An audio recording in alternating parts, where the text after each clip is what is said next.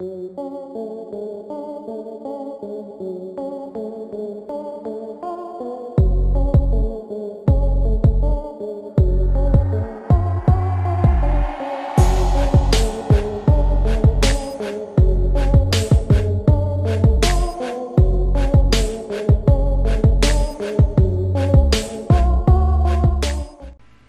back to another retro look at the Sega Saturn.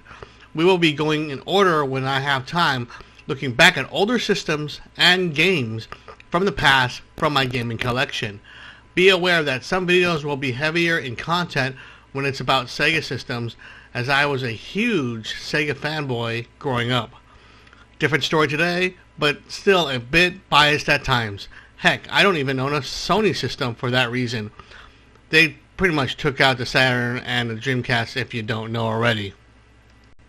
Okay, more to come in our new retro section later on.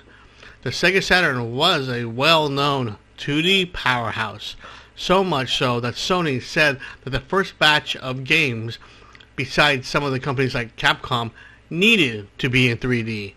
They knew a direct comparison to 2D would kill them. Sony indeed made the right choice, as people wanted to move to the third dimension and killed the Saturn in sales due to this. Still, the Saturn pumped out a tremendous amount of games in 2D. The following is a collection I kept over the years as my favorites.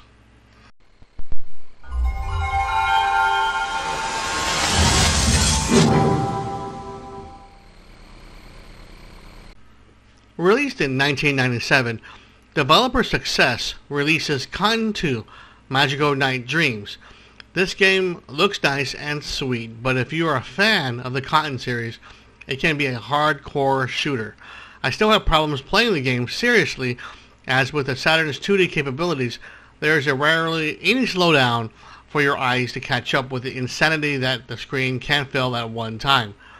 Like the era of the time, many shooters like Cotton 2 was highly praised and was a must-own.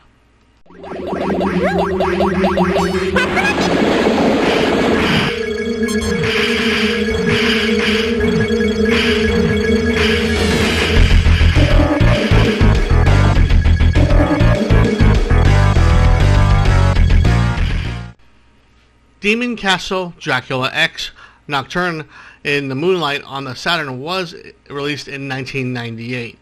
Being a direct port of the PlayStation Symphony of the Night, Castlevania, was not made from the ground up to take advantage of the 2D powerhouse.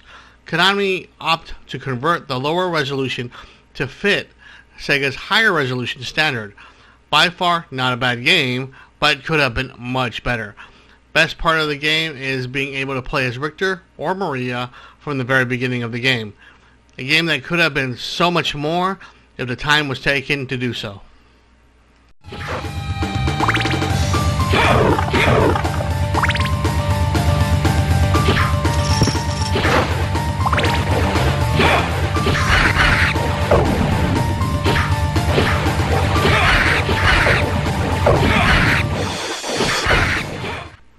Released in 1997, Taito brings the sequel Elevator Action Returns to the Sega Saturn. Just like the arcade, the game pushes you to solve each level like a puzzle with immense action. The game needs you to plan your attack before you just run and gun, which will do you no good in the later levels. As a bonus, this game comes included with the original.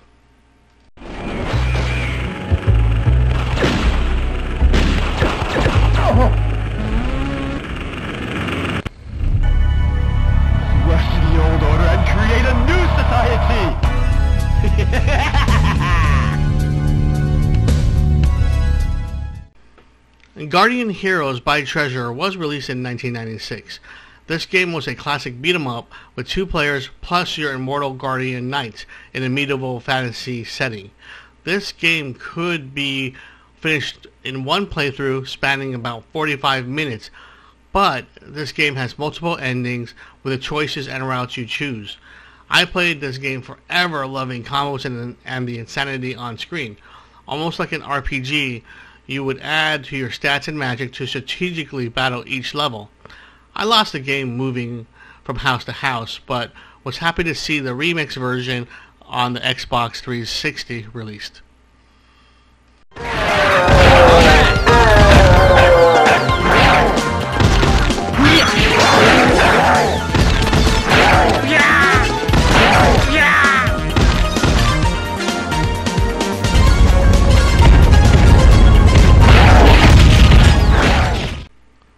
For huge Robotech or Macross fans, Bandai released Super Dimension Fortress Macross Do You Remember Love in 1997 for Japan only.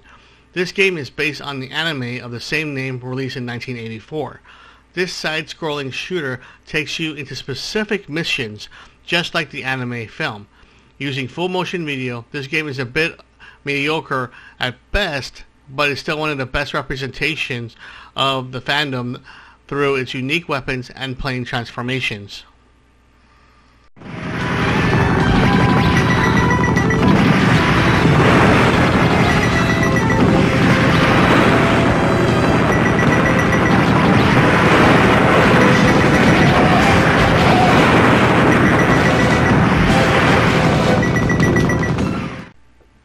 SNK is no slouch when it comes to porting games to the Sega Saturn.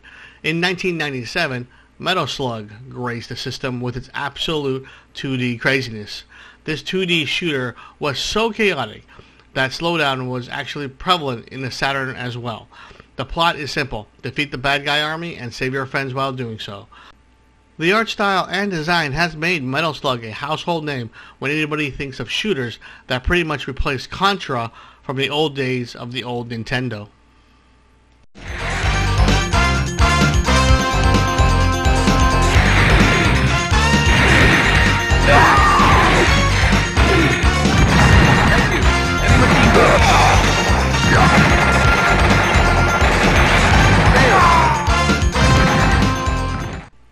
Princess Crown was released by Atlus in 1997 and is a side-scrolling RPG and would be the beginning of Vanilleware's unique design, who brought similar games with their unique style and art with Odin Sphere, Muramasa Demon Blade, Fantasy Earth Zero, and Dragon's Crown.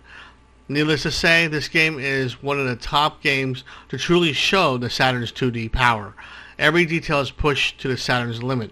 The game itself is tough, and I needed a guide since it was never released in North America, but this game is a work of art from beginning to end.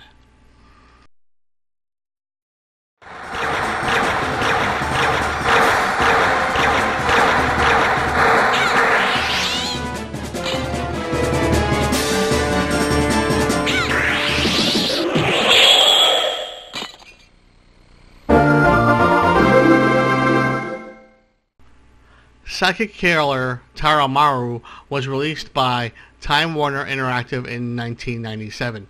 This game has 2D sprites over 3D backgrounds but plays on a 2D plane. Hailed as one of the most expensive games to find and buy, this sleeper hit compared this work with Treasure as one of the best 32-bit had to offer at this time. This game is tough and reminds me a lot of 2D shooting games with the same type of punishment like Alicia Dragoon from the Sega Genesis.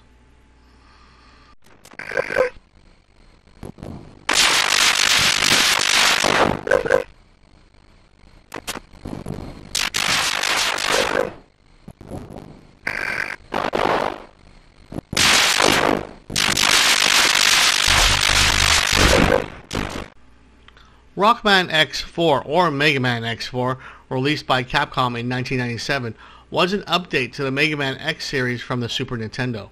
First time to grace the Sega system besides Wily Wars, this was the first few times 2D was reviewed better on the PlayStation due to transparency effects. Even though this was one tough game to complete and does not impact your fun and joy the Mega Man series always comes with.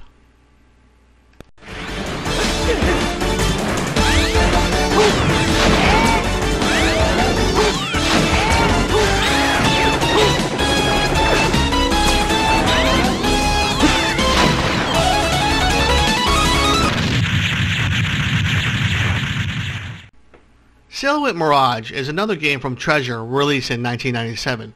This game used two different color attacks, red and blue, that are used for the opposite colored enemy. It is a type of shooter that the player needs to strategize by switching colors back and forth to succeed. This type of gameplay eventually would come back for another popular treasure game, which was called Radiant Silvergun.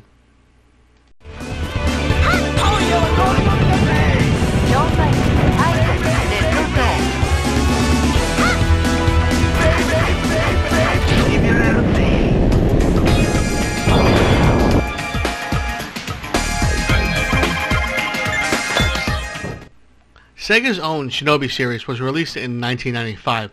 The game does have laughable full-motion video reminiscent of Resident Evil, but boy, this game's visuals are very impressive and it's really fun to play.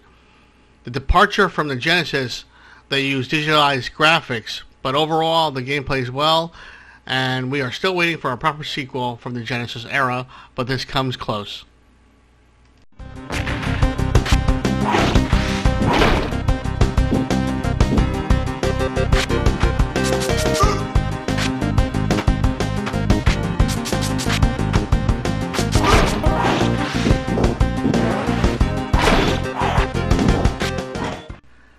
That's it for me on this retro episode of 2D side-scrollers for my Sega Saturn collection. Did I forget one? Let me know.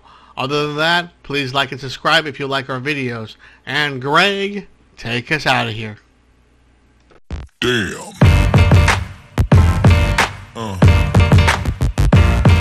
Yeah.